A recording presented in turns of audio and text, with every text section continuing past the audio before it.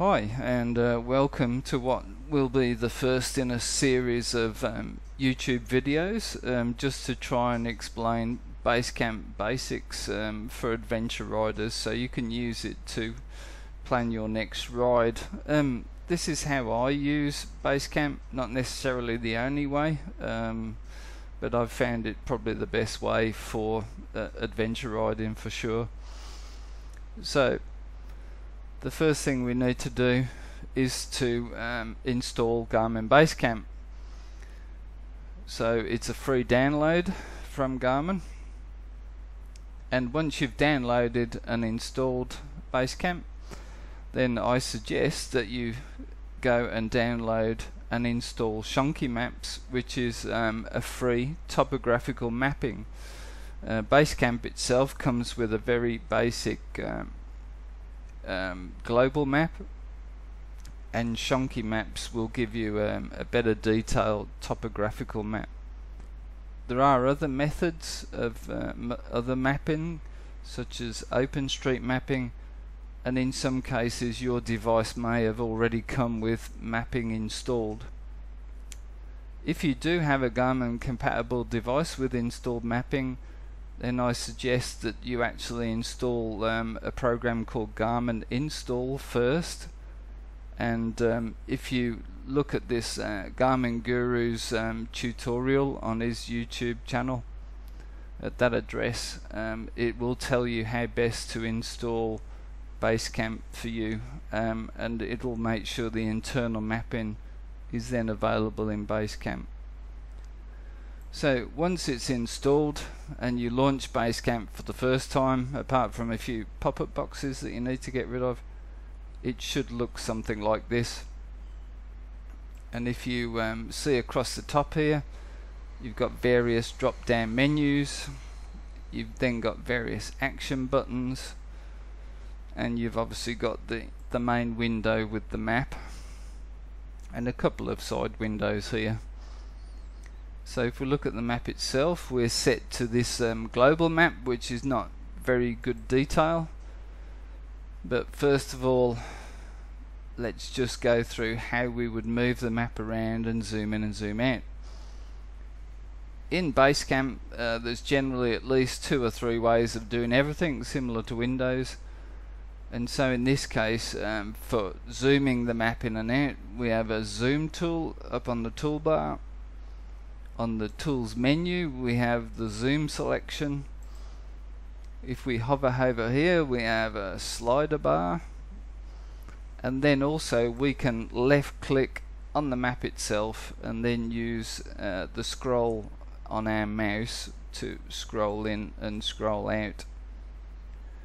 The zoom button itself will allow you to select a particular area and zoom in probably much quicker.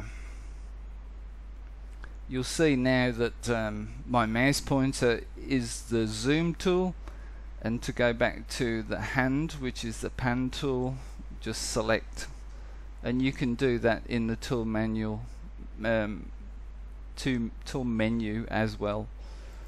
Right, so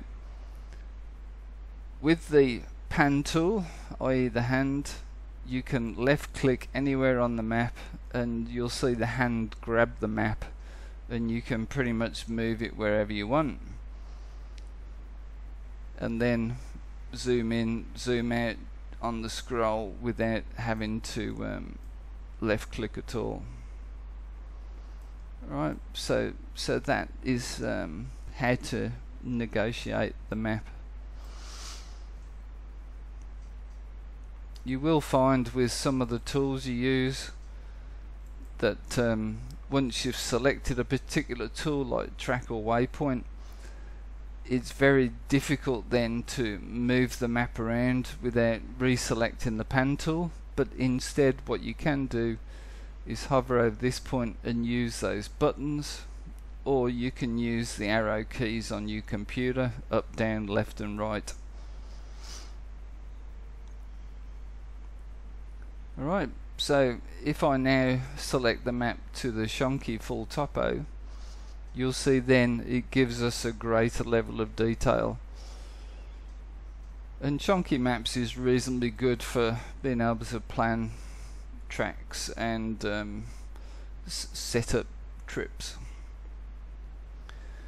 Now on the left hand side you'll see here the top window is the library, which is a collection of folders, and then Garmin Adventures, which we can talk about later.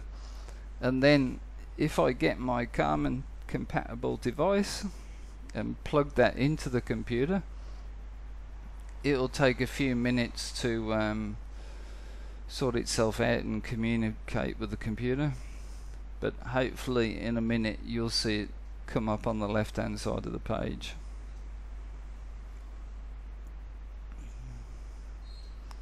And at the same time there'll be all sorts of pop-ups that start going off.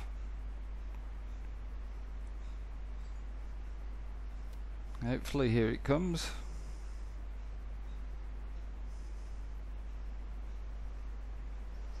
So there you go. It comes under the title devices. You'll see mine's a Montana 650, and this folder is showing it's the internal storage folder, and then this is showing the memory card with its own folders. And I've just got a few pop-ups to get rid of. Now on my particular Montana I have the topo mapping installed on the internal memory of the device, and I have an additional memory card with City Navigator, Chunky Maps and Tracks for Australia on. Now once the device is connected to Basecamp, when you use the drop down menu in Maps, you'll see that those maps have now become available to you for you to use during your trip planning with Basecamp. So I can now select Oz Topo, and you can see it's a greater level of detail again than Chunky Maps. Okay, so before we really get started, let's show you the library structure. So the library is pretty much like any Windows. You can select My Collection and right click and a menu will come up. From that menu I'm going to create a new list folder and start to build some sort of structure into the folders so that when I start creating tracks I can put them in some sort of order.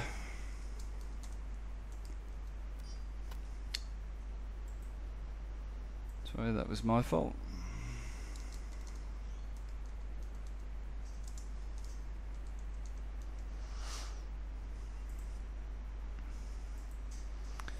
Alright, so once we've got a folder structure set up, within the folders we have the ability to create a subfolder, or what Basecamp calls them as lists.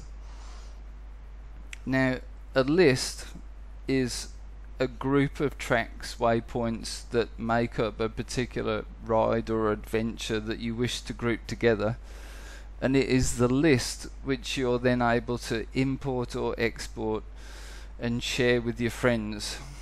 So it can contain one single track, but it can contain multiple tracks, and it will all transfer as a .gpx file and go across in its entirety, and that could be the complete tracks for up to a 14-day ride or anything you wish. So the folders themselves are literally folders like any Windows, but the lists are actual .gpx files which can contain multiple waypoints and tracks. Okay, so each of these can be labeled as a particular ride or whatever you want to call them. So then there are two methods in which now to transfer tracks.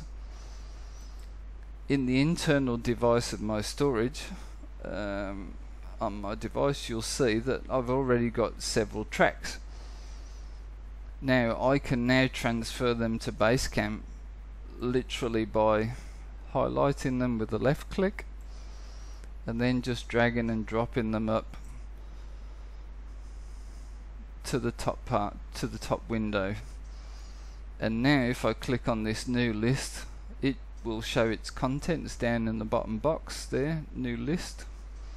And you can see I've transferred that one item to that new list, and it still appears in the internal storage of my own device, so I've literally shared it across. Now the other thing is, if somebody were to send you, let's just get rid of a few of these things.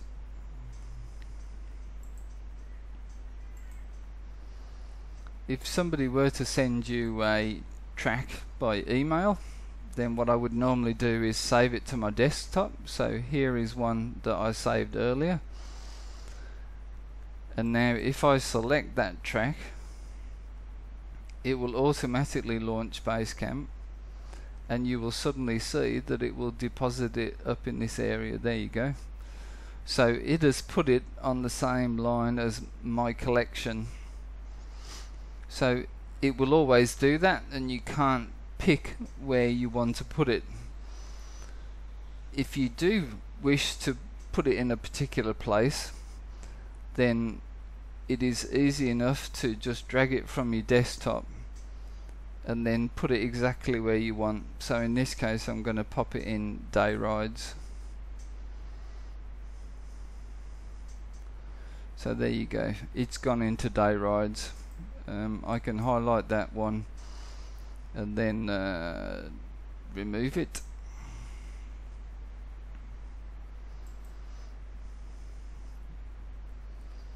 And that is probably the cleanest way to put tracks into and out of your collection, and how to move them between your device and Basecamp. Alright, hopefully that's sufficient for a short introduction, and we can go into greater detail in forthcoming episodes. Thanks for watching, see you later.